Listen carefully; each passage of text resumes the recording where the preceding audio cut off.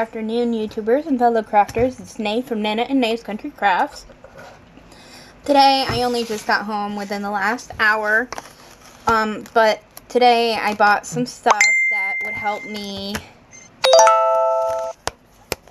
with my sewing. I apologize. Apparently, I'm being messaged. Since we all know that my main roller broke and it's being held together with masking tape, I bought a 3-pack of, they call it a fabric cutting set at Walmart. It has a new cutting mat, which I will set aside and not touch until this one is kind of gone. It came with a brand new rotary cutter, a 45mm, brand new blade and everything. And I'm not going to need to touch that anytime soon, because my blade is still pretty new within the last week, despite how much I use it. I gotta clean it again. And it came with a 24-inch acrylic ruler. Now, I usually use the thinner ones, but after looking at everything I needed separately, with the new cutting mat, with a new rotary blade in general, which would have cost like $16, and a new ruler in the size I was looking at would have cost like $10, and the cutting board on its own is about $20. It was cheaper to spend $30 to get all three than it would be to buy them individually. So that's what I did. Now, I got an idea from one of my YouTubers I watched, Darlene Michaud, and she took a shower handle gripper.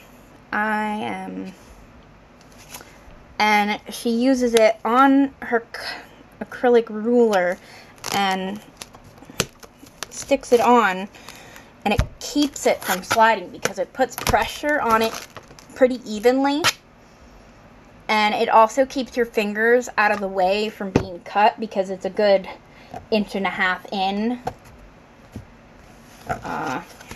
So it keeps my hands safe from any future problems that I might end up having. I also picked up a knife sharpener, but it came with a scissor sharpener. Because despite having my scissors for as long as I have, nearly 3 years for this one pair, and, you know, most people don't have scissors that long, they were pretty dull, so I wasn't using them. So I got the sharpener so I could sharpen my scissors. But on top of that, I also bought a 10-pack of scissors by Westcott for $9.88. And it was like $1 a pair, pretty much. You got small scissors. You got a couple that look identical. It's just the tilt in the blade. It comes with a nice heavy-duty pair. I think those are used for kitchen. Comes with really long, fine-pointed ones.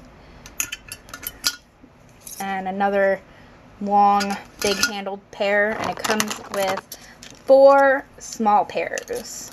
Now the small pair, this pair is what I'll be using in with my sewing from now on. And we're just gonna put all my scissors together because somehow they mysteriously disappear, like all the time.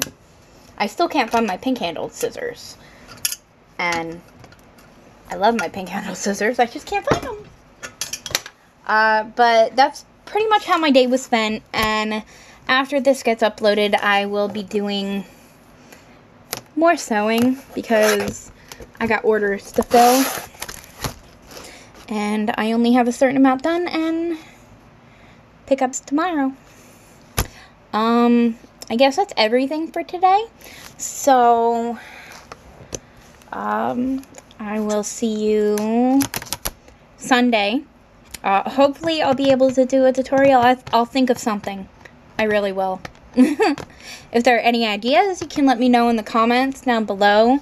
As always, don't forget to like and subscribe and hit the notification bell so you get updates when we upload anything. And I will see you Sunday.